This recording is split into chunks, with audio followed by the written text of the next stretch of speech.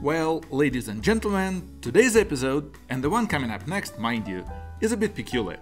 On one hand, I'm venturing into a locale that doesn't shout tourist hotspot at first glance.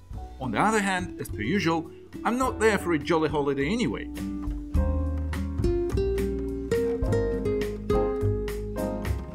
These jaunts are so exciting because there's a chance to stumble upon places I'd never think of visiting solo. And quite often, it turns out I'd have missed a bundle if not for these quirky trips. So buckle up, my dear viewers, as this time I'm extending an invitation to Romania. Now, when people saunter around here, they typically fixate on the natural wonders. And let me tell you, they're worth the gander. However, I didn't have the time for that. So I'll just showcase a couple of cities. First up on the itinerary, Timisoara.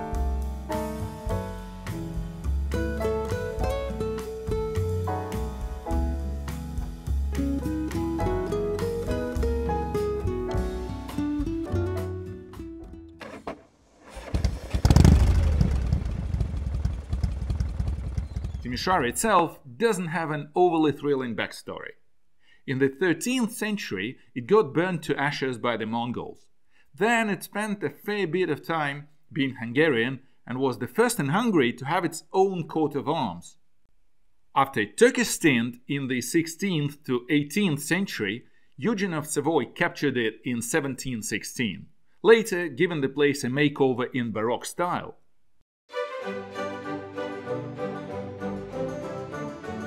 In the 19th century, Timisoara was a local Jewish center, and in 1981 played an important part in the revolution against Ceausescu, having started the uprising after an incident with a local pastor Laszlo Turkish. But more on that later. For now, check out the largest Orthodox church in Romania. Looks a bit like a fancy manor, doesn't it? Contrary to popular belief, Romania isn't just a land of gypsies. Did you know there are only 500,000 of them, making up a mere 2.5% of the population? More Hungarians than that, about 6.5%, and a whopping 90% of the lot are Romanians. That's more than white Brits in the UK or Czechs in the Czech Republic, and nearly 87% of Romanians are Orthodox.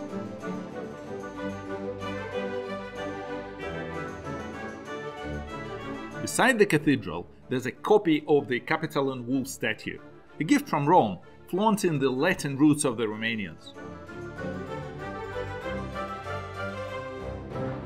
Next to it, a fountain, dubbed Fish, because it spouts water from 4 fish totally unknown to ichthyology. And will you believe it, there's a street piano where folks actually tinkle the ivories.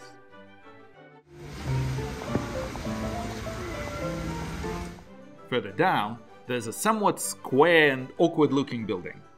Don't let its appearance fool you. That's the National Theatre and Opera. After a couple of fires, it got a major facelift. But just look how dashing it used to be.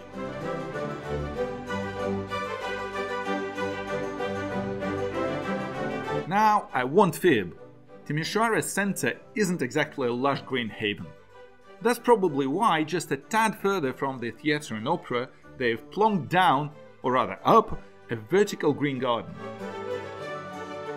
You can even climb up for a low-flying bird's-eye view of the city. On one side, the boulevard leads to the Cathedral of the Three Saints, past the She-Wolf. On the flip side, you've got restored but not very captivating hotels and the Polytechnic University. Romania in general, and Timisoara in particular, seem to be undergoing a fair bit of sprucing up. You'll notice that again and again. But hey, the devil's in the details, which are usually visible. Wander down one of Timisoara's most renowned streets, the one with the umbrellas, though it's officially named after the ancient Transylvanian city of Alba Iulia. If you stroll along it, a bit quieter would be nice, but we have what we have. You'll eventually hit the Freedom Square. On the day I rolled into town, there was a festival going on. Stages in every nook and cranny. Quite delightful to the ears, if I may say so.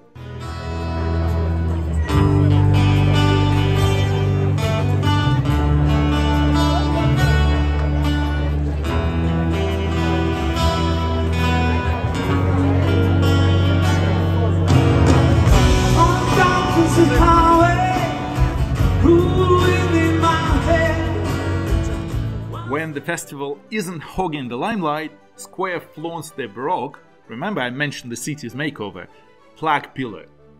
A somewhat questionable name, but these monuments commemorate the end of epidemics in Central Europe. Mind you, back then, "end" often meant 2/3 of the city bit the dust and the rest had a stroke of luck.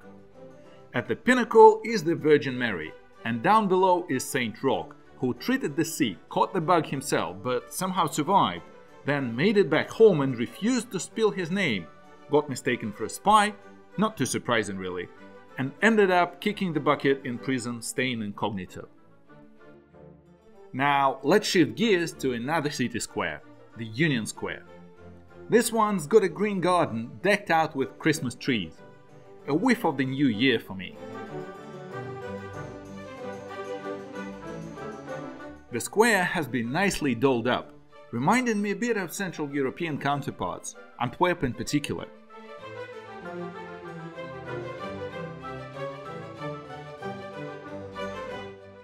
There are two cathedrals holding court of the square, the Serbian and the Roman Catholic Cathedral of St. George. The Serbian one is a bit more straightforward, tucked away and facing the other way, but it's a breeze to stroll over to St. George Cathedral. Oddly modern looking for something erected in the first half of the 18th century, it's the second largest Catholic cathedral in southeastern Europe. The largest, surprisingly, also sits in Romania, just north of Timisoara.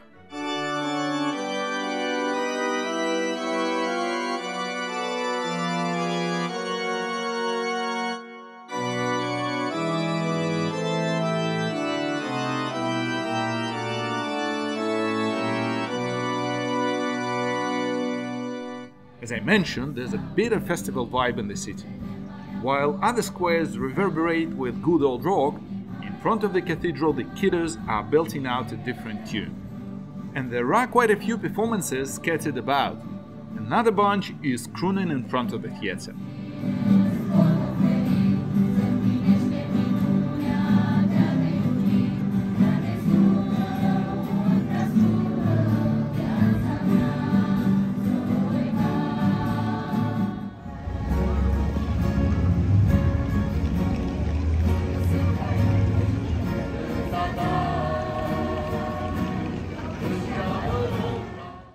Finally, with less crowds around, you can take in the sights. And let me tell you, Timisoara certainly has its own charm.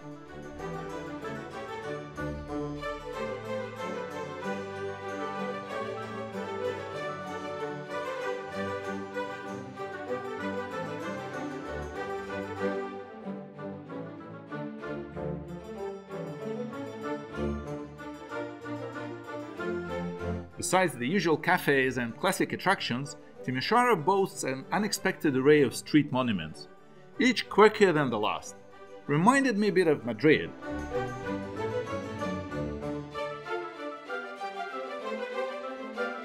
Oh, by the way, I meandered through non-touristy Timisoara too. Not overly thrilling, though there are some intriguing bits here and there. Near the Union Square, there's this rather nondescript building. Without the plaque, you'd never guess that it's a proper bishop's palace, constructed in 1743 and spruced up in 1889. Not overly awe-inspiring, I must say, except for that grand door, even if it does look a bit plasticky. Now check out the building opposite. It's like a scene straight out of an old movie. Just look at this sign.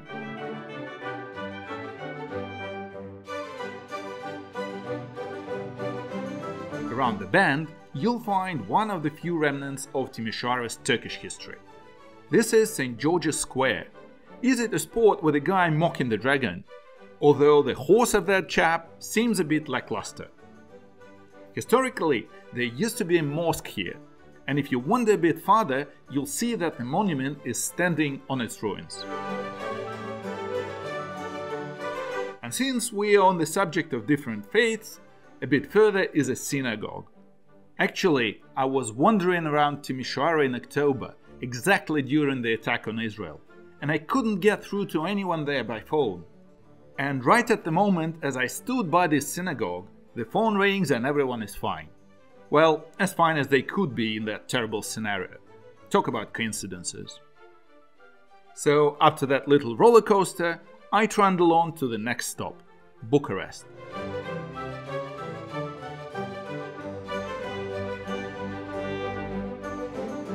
Roads still held up, luckily for me, but I can't say the same for everyone on that stretch. Now, let's have a natter about Romania's roads. A little bonus alongside Timisoara. You see, they've not quite managed to cobble together proper highways here. No, it's not like Mongolia, like the plains and directions only. In Romania, you can cruise on a splendid highway at 130 km/h, but then it abruptly ends, channeling everyone onto regional roads and through villages.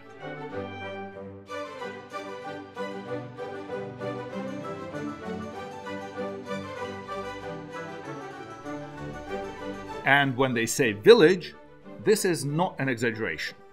I was getting accustomed to a different scenery, so when I crossed paths with a fella riding a horse-driven cart in the evening, I was a bit thrown off. I vaguely recall something about horse-drawn transport from my driving lessons many years ago, but I never thought I'd encounter it for real. Yet, here we are. And it's not just horses. I've also crossed paths with a cow on a stroll. Standard procedure, I guess. Rope tied to its horns, sauntering down the road with a twig. How the tracks maneuver around them is anyone's guess. No, seriously. The roads are not just narrow, they're also perpetually under renovation. And even when the sign says it's over, it's actually not. Oh, well, it is. But here's the silver lining in this road predicament. There's not a single traffic camera in all of Romania. Clearly, if there's no way to put the pedal to the metal, why splurge on cameras? Sure, the police are stationed in spots, but folks give each other a heads up. And there's usually a mark on the map, so it's more of a gentleman's agreement. Yet the road is undeniably picturesque. A tad head-raising, but true. I'm cruising at 75 km/h, the limit is 90, but those twists and turns are making me a bit queasy. Romanians will probably get around to building proper roads soon, especially since they joined the Schengen gang recently. But for now, it's a bit of a free-for-all on these roads.